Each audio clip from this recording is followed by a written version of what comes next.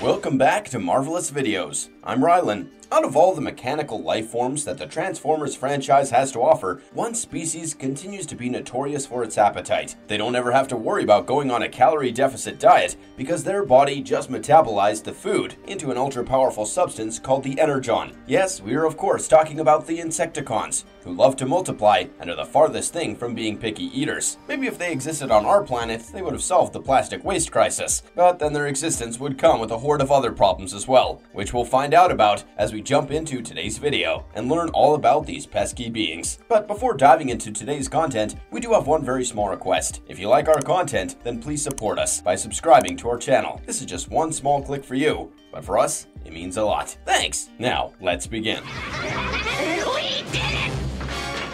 Our enemies are falling into their...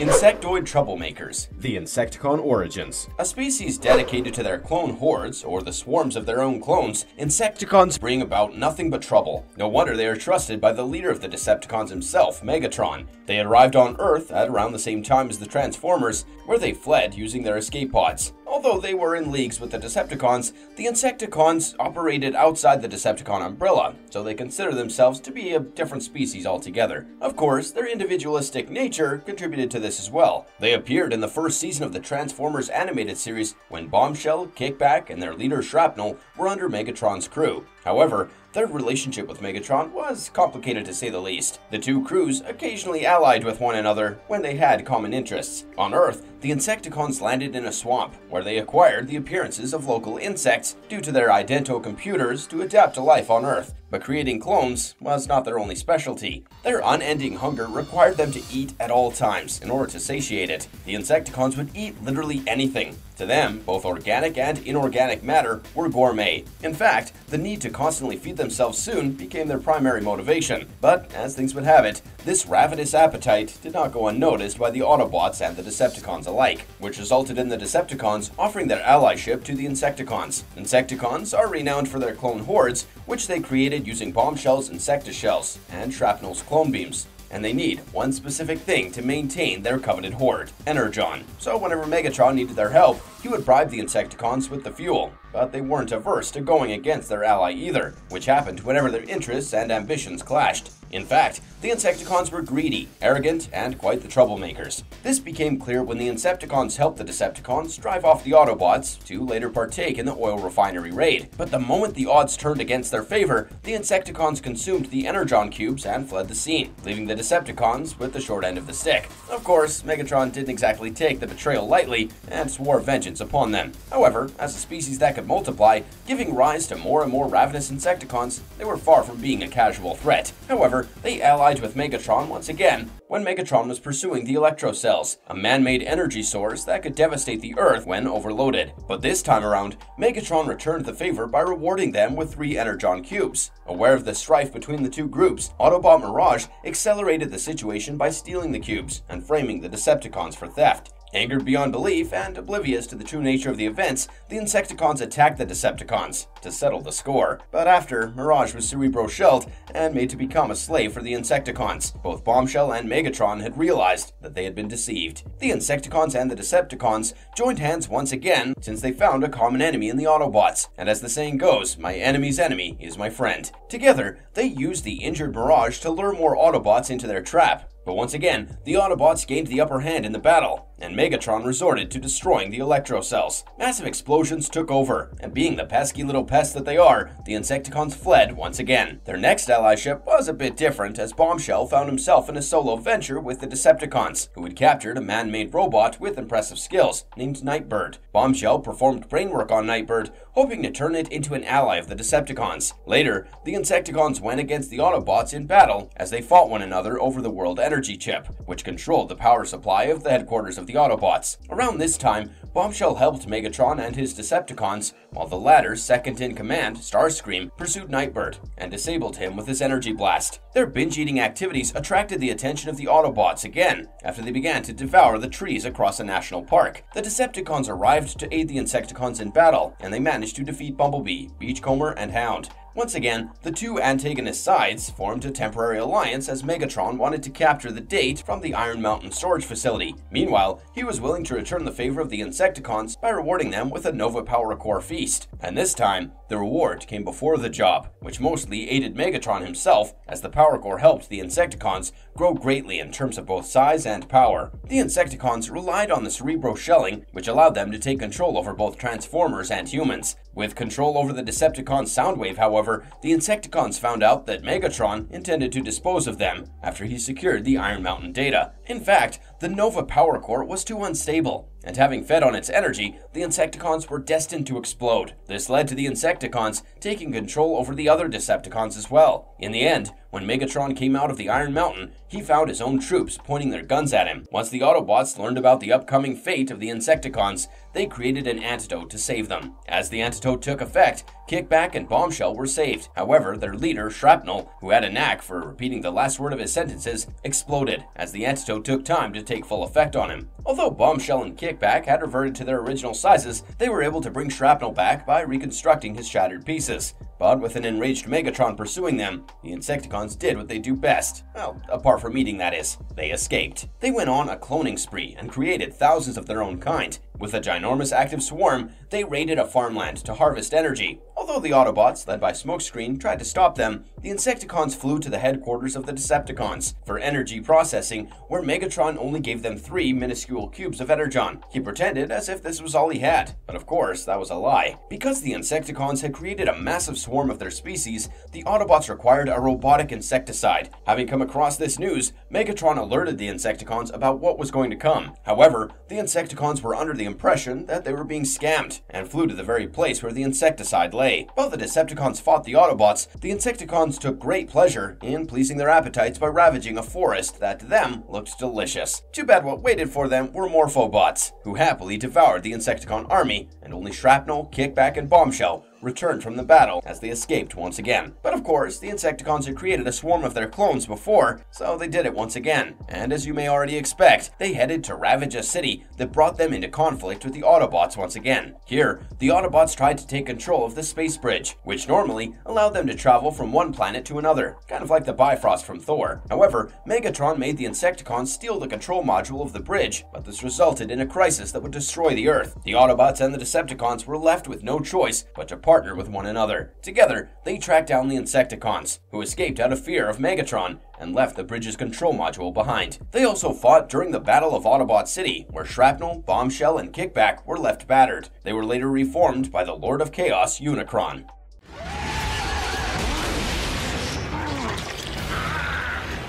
Insecticons in Transformers Prime cartoon. This animated series is set in the aligned continuity, where the Insecticons are shown living in the underlevels of Cybertron, which is the home planet of the Autobots. Having partaken in the incredible cloning process, they boast a ginormous swarm of beastly creatures. Although we know that the Insecticons are sentient, clones are generally inferior than the ones that they've been cloned from. As a result, a constant cloning results in the creation of Insecticons that lack any shred of intelligence. In the Prime cartoon, one of the Insecticons was left in stasis in Cybertron, as it had to act as a sentry for the Decepticons. It was later awakened after Jack, Darby, and RC arrived in the Decepticon-controlled city of Kaon. At the heart of Cybertron dwelled an immensely powerful supercomputer called the Vector Sigma. A Transformer could activate its intelligence if they used the key to Vector Sigma, which in this case was possessed by Jack and RC. They used the key to enter the passage under the city, where they were soon attacked by the Insecticon they had awakened. Although RC tried to protect Jack, she was slammed to an arena wall by the Insecticon, who then went after Jack. As it reached Vector Sigma, which had the ability to create a link between a Transformer and the god Primus, the Insecticon found the supercomputer to be covered in scraplets, the deadliest disease to mechanical lifeforms. As the scraplets were feeding on Vector Sigma, Jack hurled one of them at the Insecticon. With one scraplet going after a new prey, the others followed suit,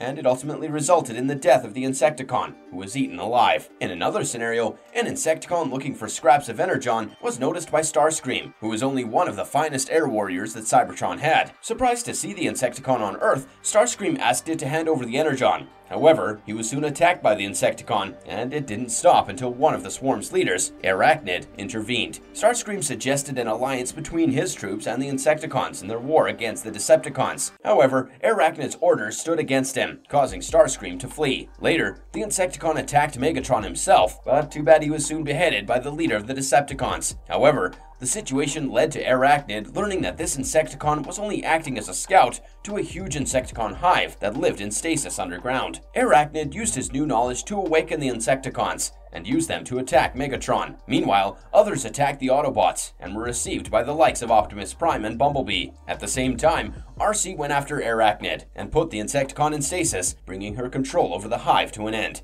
However, the Insecticons went on to be added to the rank of the Decepticons, but the ship they were in had a mind of its own, thanks to Megatron using the Dark Energon, but thankfully, it was soon disabled by Jack. Not long after, RC and Bumblebee got involved in a battle against the Insecticon, who got freed after coming in contact with a rail on the subway track. Megatron later sent a fierce Insecticon to Iacon City to receive a relic. One of their leaders, Hardshell, led some of the Insecticons to the equator of Earth, where they fought and lost to Bulkhead. Meanwhile, another Insecticon died due to some toxin and a grenade, but Hardshell later managed to defeat Bulkhead. After a Decepticon escape pod had crashed, several Insecticons and Viacons had to investigate it. They were also used as muscle by the Decepticons for laborious work that would lead to the discovery of the Iacon relics. Later, when they were made to find a Predacon skill, they were slaughtered by Optimus Prime, while Bombshock escaped. However, things took a turn for the worse when the Insecticons were sent to one of the Cybertron's moons, where a plague resulted in Arachnid feeding on its own kind.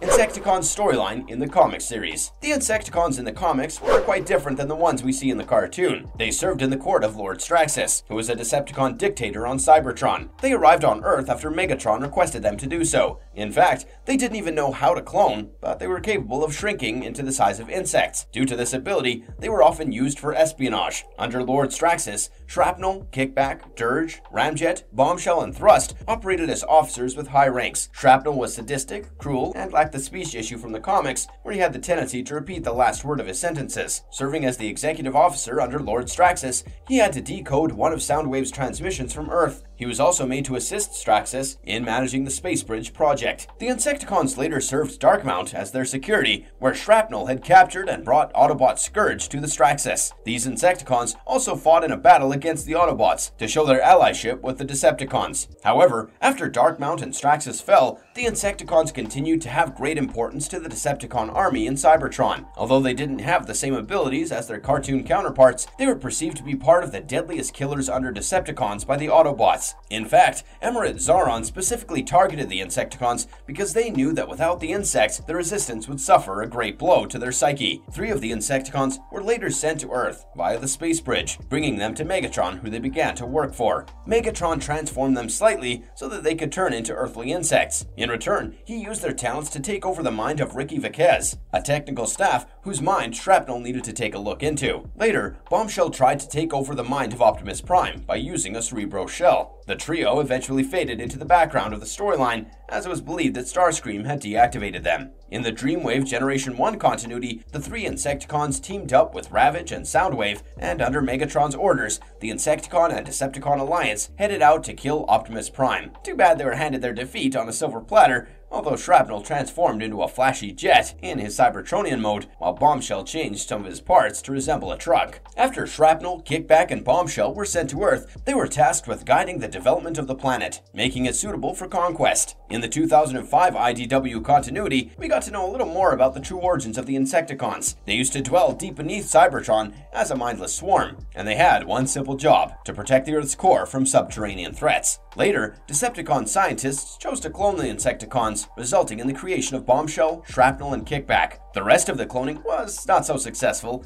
leaving the Insecticons with only 3 intelligent beings. As we already know, this Insecticon trio went on to occasionally side and fight with the Decepticons on planet Earth. However, the majority of the Insecticons were later destroyed by the large Autobot Omega Supreme. In another situation, the Insecticons tried to overthrow Megatron under Starscream, but they failed to do so. Ultimately, Megatron was defeated by Optimus Prime, while the Insecticons fled. Most of the Insecticon clones on Cybertron were eventually exterminated, apart from Bob, who was a lone member of the unintelligent swarm. However, as Megatron returned, he summoned the Insecticons to Cybertron, where they were brainwashed into acting as the Decepticon. However, as the Decepticon was defeated, the war came to an end, and the Insecticon Holy Trinity had to resort to working for the Autobots. Finally, we have the 2019 IDW continuity where Shrapnel, Bombshell, and Kickback re-emerged with their insatiable hunger for all forms of matter. Whatever they ate, they metabolized into their energy, known as the Ultra Energon. Because the energy they produced was incredibly powerful, their biology was studied. Although nothing was found, the Insecticons were tasked with consuming Cybertron's waste and turning it into Energon.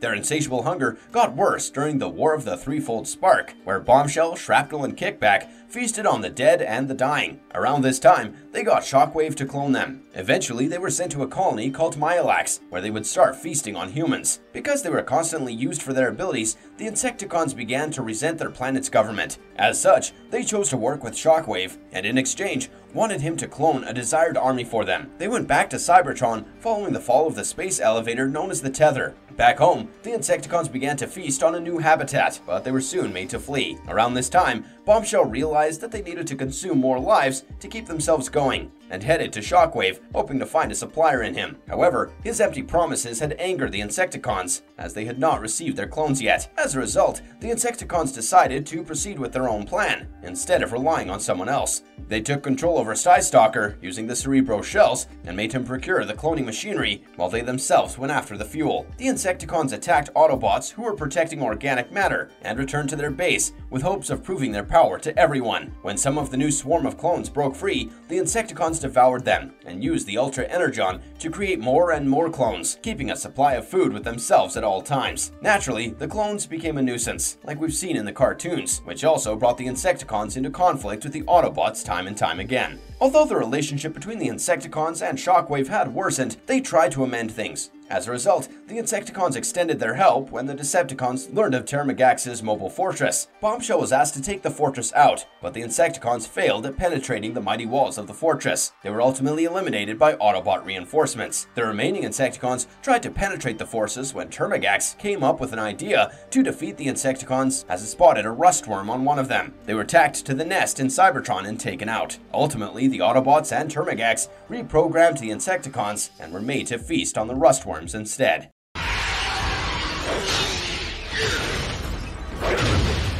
Marvelous verdict. The Insecticon-Decepticon relationship seems to be more toxic than an on-again, off-again couple who constantly treat each other terribly, only for them to reunite and be toxic for everyone else when things are not going too well at home. Fortunately, the Autobots always arrive on time to put an end to the nuisance. And with that, we come to the end of today's video. What are your thoughts on the Insecticons? Did you enjoy today's video? If you did, well, don't forget to leave us a like and comment on our video. And don't forget to subscribe if you haven't already. Until next time, have a good one and be safe.